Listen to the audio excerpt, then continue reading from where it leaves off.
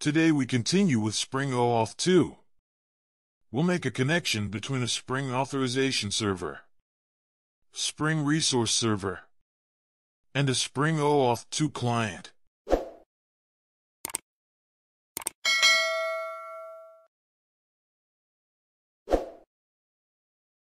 We start in Eclipse with the Spring Authorization server code. The first file is the Maven POM XML. Spring Boot Starter 3.0.1 Java 17 Spring Boot Starter Web Spring Security Oauth2 Authorization Server Version 1.0.0. The next is Application Properties. We only have server port 9000. The main class is a default Spring Boot main class. And finally, the security config class. We have two security filter chain beans with default configuration. User details service with an in-memory user details manager. No OAuth password encoder.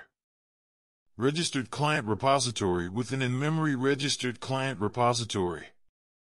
With the following fields: Client ID, Client Secret, Scope Read, Scope Open ID, Scope Profile, Redirect URI, Client Authentication Method, Authorization Grant Type Authorization Code, Authorization Grant Type Refresh Token, Authorization Server Settings.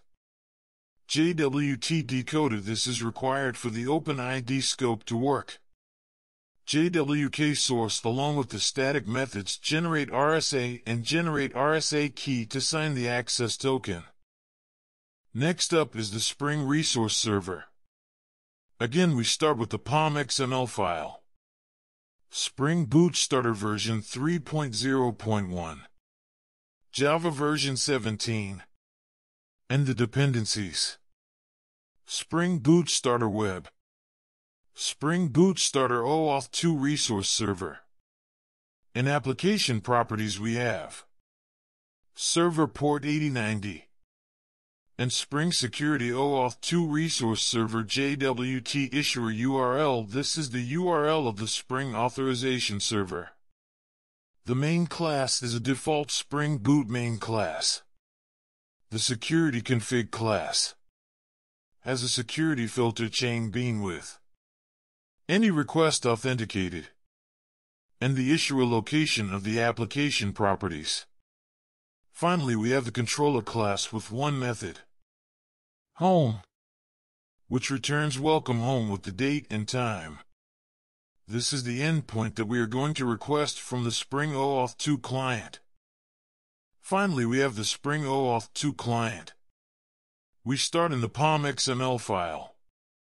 Spring Boot Starter version 3.0.1 Java version 17 and the dependencies: Spring Boot Starter Web, Spring Boot Starter Oauth2 client, and Spring Boot Starter WebFlux. This is needed for the web client.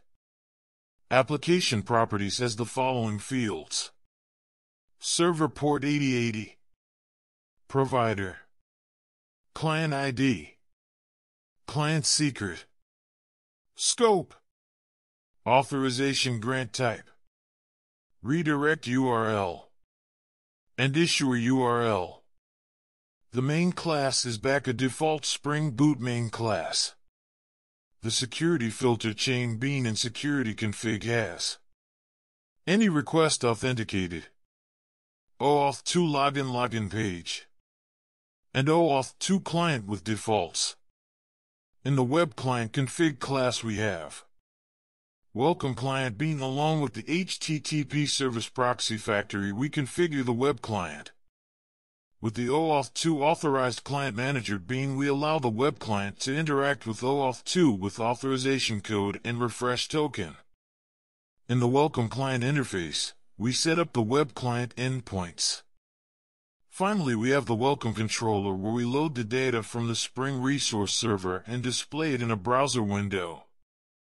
We can now launch the 3 projects and look at the result in a browser window.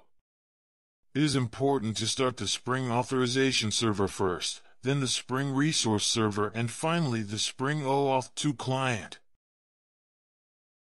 We have started the 3 projects and can now look at a browser window. We open the page localhost 8080. This is the Spring Oauth2 client.